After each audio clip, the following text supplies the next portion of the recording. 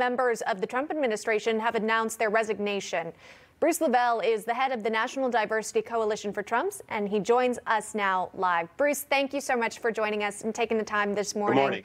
Good morning to you. We've learned that Stephanie Grisham, Matt Pottinger, now Mick Mulvaney are resigning from the Trump administration. What do you make of these resignations? Do you anticipate there to be more in the next 13 days? Well, I'm still here, Emma. Thanks for having me, and Newsmax, all the viewers out there. I'm still here. Listen, this is something I just want to speak very candidly to your viewers in America. You know, when this movement started, it was a movement. It was a Trump movement. It was a certain type of person, myself and many more, back from June, when we had 18 other candidates. That spoke volumes in itself based on the type of people that were standing with the president. As we went on and we progressed on and the president became popular, then we had some new folks trying to come to the party. You know how that is. The Klingons, the tag-alongs. Okay, we'll take it like that. And they come on and we say, okay, well, let's let them in the tent. We'll work with everybody.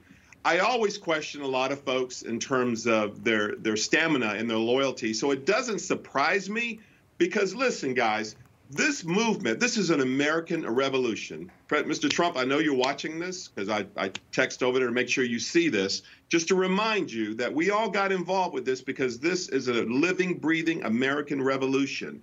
You promised to come in and take the country back and give it back to the regular common man and common woman, which you delivered. You would not take pay to play. You went in on this promise. That's very profound because generations of other presidents always, you know, they paid to play in order to get elected. And you defied that and you stood strong with that. Therefore, you had 75 million folks who still with you that support you. So answering your question, Emma, these folks, they don't have that same spirit. That spirit of what's in it for me or what you can do for me instead of you coming and serving the country, instead of you wanting the country to serve you. So, you know, it's uncomfortable, but if you look back 20 years ago, the president had an interview about, you know, sometimes you have to lose a lot of things and go through some times to really find out where you really are and who's really with you. I don't like that we had to go through this, don't get me wrong, but I'm very optimistic because I'm still optimistic that the American people are going to prevail. All the darkness is coming to light. He's proven that. Everyone stay calm, stand fast. We're going to be okay. God's got this. Listen, the Lord did not bring us this far to leave us or forsake us. Trust me on this. I have lived by that my whole life. The president lives by this. I know he has because he has told that to me. He spoke that to me many times.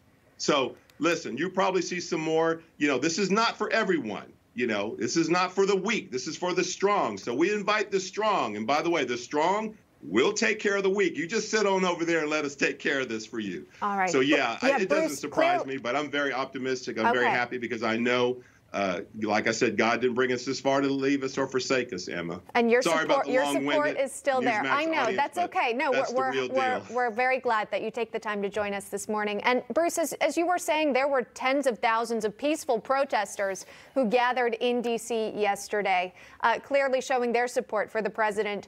But do you believe that their movement was overtaken and overshadowed by those who stormed the Capitol yesterday? Oh, yeah, absolutely. Listen, I wanted to go, but I spent more time being privileged and honored to be on Newsmax shows, and I've done a lot of hits with you guys, so I stayed here at the studio. But I'll tell you, I have boots on the ground, friends on the ground. They were constantly texting me and messaging me. It was very, very peaceful. I am perplexed in terms of how easy it was for people to come through the Capitol. It's almost like inviting them, come on in, come on in. But, you know, that's another story. But, you know, listen, at the end of the day, there was some unfortunate parts about some people being hurt and killed. And my condolences go to all the families.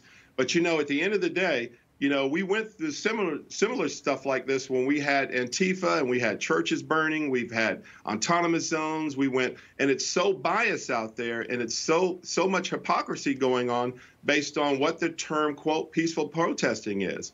So listen, at the end of the day, you know, I know in my heart that the light is going to come upon this great nation. We just got to stay strong. And to all the folks that want to go back out and just stay strong with the president, we're still here. He's still with you. No one's gone anywhere. you know, it's great that we have a great news show like Newsmax that can actually articulate, you know, the real news. Hashtag real news Newsmax. That's the new one out there, folks. Make sure you put that on there. So I'm thankful for you having me on there and let me, you know, vent out my concerns. Yes, absolutely. And also I just want to interrupt because we're running short on time here. And I do want to get to some sound bites, though, of someone on another network who is already criticizing the president, coming down pretty quickly and harshly. This is Brian Kilmeade of Fox and Friends. Here's what he had to say this morning. Let's be honest, since November 3rd, when we got the verdict by November 5th, the president's behavior has been terrible. It has cost him 2 Senate seats. We know that for sure. It cost his party the majority in the Senate. We know that for certain. We also could say this about the president of the United States. He honestly believes to every fiber of his being that he actually won this election. The problem is his legal team has not had any success at all proving that. You know, that's a face and a name, a news anchor who's been a long time, what appears to be a supporter of the president on Fox News, and now he's making those statements. Your thoughts about that? Got about 30 seconds. Yeah, but let me tell you something. I remember when we used to travel, especially back during the campaign, those very folks would literally beg and like, please, Mr. Trump, can you please come on my show? I mean, they would beg and beg. So it's very laughable to see them out here, you know, all of a sudden putting on another hat. Listen, you know what? Once again, this is all part of it, whether it be press, whether it be followers or so-called supporters. This is part of the Control-Alt-Delete. I use that term, Control-Alt-Delete, with the real folks that really care about this nation. News folks, patriots, business people, whoever you are, American citizens, will you please come forward? So like I said, this is uncomfortable, but this is actually going to be better for America. This is going to be healthy because now we're going to find out, okay, who's really with us? Who really cares about this nation instead of just putting out sound bites and creating chaos just to make ratings. So I'm not really concerned with that. There'll be more. There's going to be some more that's going to surprise you. So listen, but it's just noise. It's junk in, junk out.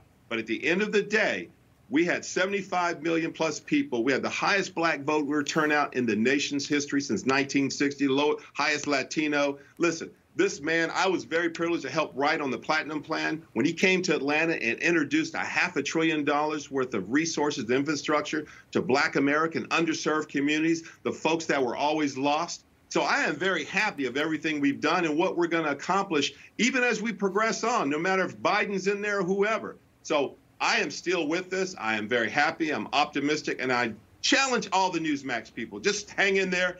God's got this. Didn't bring us this far to forsake us.